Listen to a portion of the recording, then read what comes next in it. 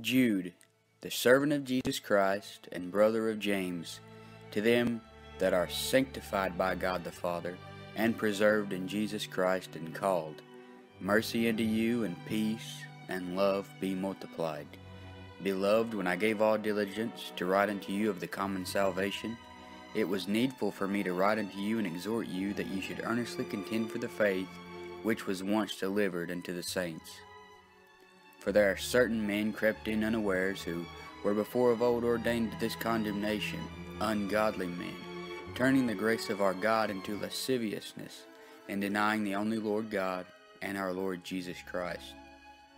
I will therefore put you in remembrance, though you once knew this, how that the Lord, having saved the people out of the land of Egypt, afterward destroyed them that believed not. And the angels which kept not their first estate, but left their own habitation, he hath reserved in everlasting chains under darkness, unto the judgment of the great day. Even as Sodom and Gomorrah, and the cities about them in like manner, giving themselves over to fornication, and going after strange flesh, are set forth for an example, suffering the vengeance of eternal fire. Likewise also these filthy dreamers defile the flesh, despise dominion, and speak evil of dignities. Yet Michael the archangel, when contending with the devil, he disputed about the body of Moses, durst not bring against him a railing accusation, but said, The Lord rebuke thee.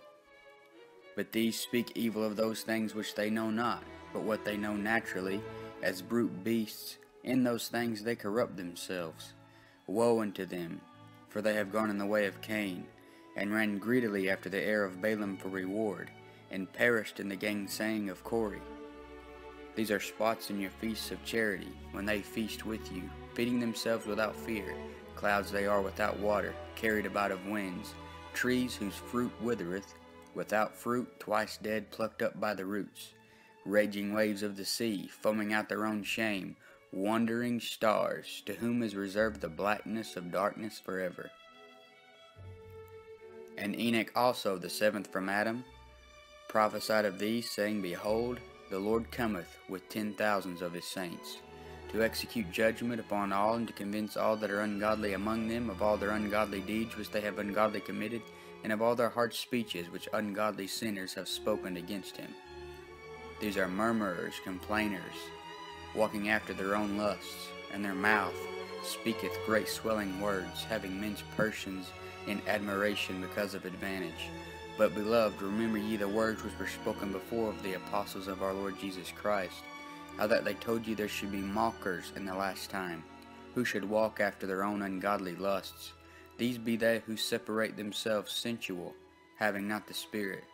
But ye, beloved, building up yourselves on your most holy faith, praying in the Holy Ghost, keep yourselves in the love of God, looking for the mercy of our Lord Jesus Christ unto eternal life.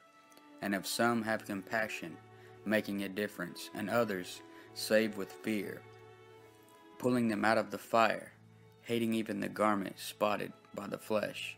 Now unto him that is able to keep you from falling, and to present you faultless before the presence of his glory with exceeding joy, to the only wise God our Saviour be glory and majesty, dominion and power, both now and ever.